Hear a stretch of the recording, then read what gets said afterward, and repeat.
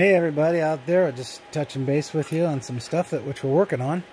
And the thing that I'm bringing to everyone's attention is in relationship to SAS drives and how to diagnose a SAS drive without having a drive cage. So this is what we are looking at here. We have something I got from Newegg, and if you want to look it up, its part number is 398291-DD1, and it's a small little Sata. If you look there, you can see the L brackets on the power edge connectors over to no edge connectors that you would see on a SAS disc. So with that, there's also another version of it, which again has no L-shaped form connectors, and on the back side it has your typical Sata / power hookup. So I'm going to go over these with you and say to you which one I thought was the best, and explain to you how you can go through doing diagnostics on SAS drives without having to have a full-blown SAS array. Stand by for a second and I'll get this going. Okay, so I'm explaining to you that I'm talking to you as a professional in the IT industry, and this is what we call a SAS disk array. You'll have at least 4 to maybe 25 or 24 disk slots, and they're SAS way in the back there. You see them. So when a drive starts to act up, the very first thing you want to do is get the drive out of the array, remove it, and allow the hot swap to kick in and put in a replacement drive, and your storage is operational. But how do you deal with the single hard drive? Well, the way to deal with that is to have what we call a step-down connection edge that can take SAS, which is this side, and flip it to Sata, which allows you to use cabling, power outputs, and so on, and without having to spend a lot of money, which can get costly. Now, does that mean that, hey, I can plug this into a SAS interface? Well, yes, they do exist, and this is what one looks like. On this end, they have what appears to be Sata. If you can look there, you can see the L shape on it on them. But on the other end, you have the true native SAS interface cable, which is very clearly not Sata. But on some server motherboards, you will be fortunate enough to be able to have SAS Sata controllers on your server motherboards. Now, here's the key detail. Motherboards that are used for PCs don't have SAS Sata controllers. They just have Sata controllers. You can hook it all up. It isn't going to work. You have to have a physical card to accomplish this work. And it can be done 2 different ways. You can do it externally with the external version cabling, or you can do it internal like this connector. And let me pop the cable section off and you can see what it looks like. It's very clearly not Sata or SAS. It is a controller interface SAS connection. So, what is the value of doing this? Well, you can work with a unit like this, which has a fixed Sata bridge cable on it, which could go down to a SAS Sata controller that you would put on your motherboard. And again, if you look at it, it's just Sata. Now, Sata is just an easy way to interface. It plugs right in, and you're operational. Now, there's a problem with this guy. The problem is this cable. This is the problem I have with it.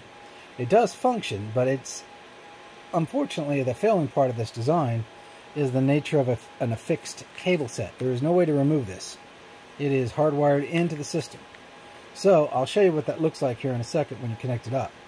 But if you look at this guy, he is independent of all forms of cabling. So I'll show you what these will look like on what is a SAS interface, as you can see here, and how they differ from each other.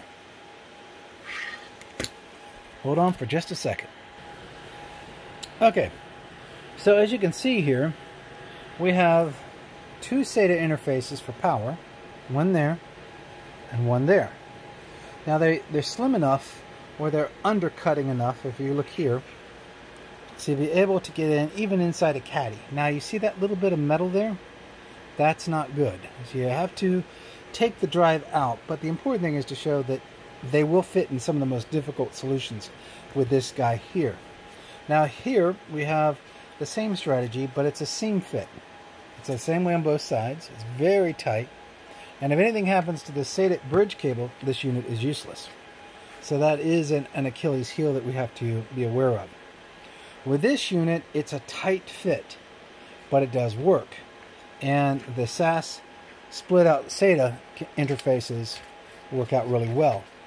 So with that being the case, all you have to do is provide power here and your interface lock, and you can begin testing the hard drive pretty quickly. But again, remember, take it out of the caddy, because these RF shields will give you grief, and they run the risk of blowing everything out because that metal is exposed. If you look at it here, see it there?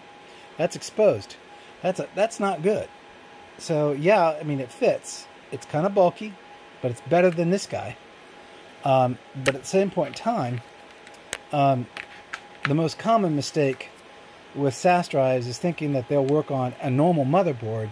If you hook them up, they'll spin a little bit, but that's all they do. And you can't see it, you can't detect it, you can't do anything with it until you have a true SAS HBA controller or better, or a RAID controller that can actually post them. The only trick is the RAID controller has to be SAS for your bridge cable to work. And that's important to understand.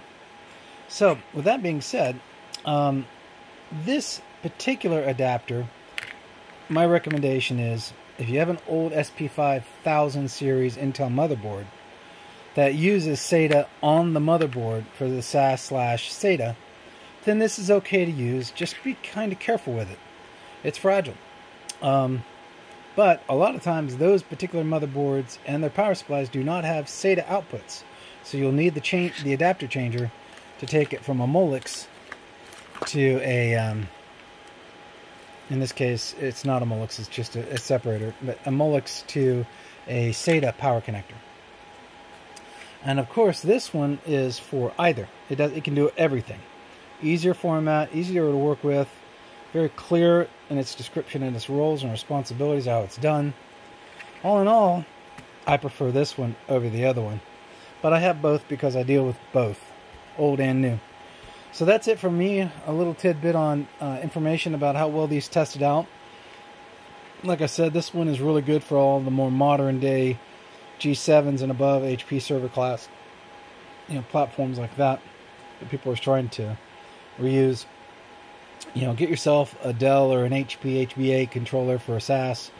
They run about somewhere between 15 and to $50, and they'll let you collect these up, and we'll give you plenty of testing capacity. You can do 4 at a time, but it's definitely easier than doing diagnostics on storage arrays. As you can see over here, I have 7 of them. So, anyways, that's my 2 cents worth. If you guys please like the video, and God bless.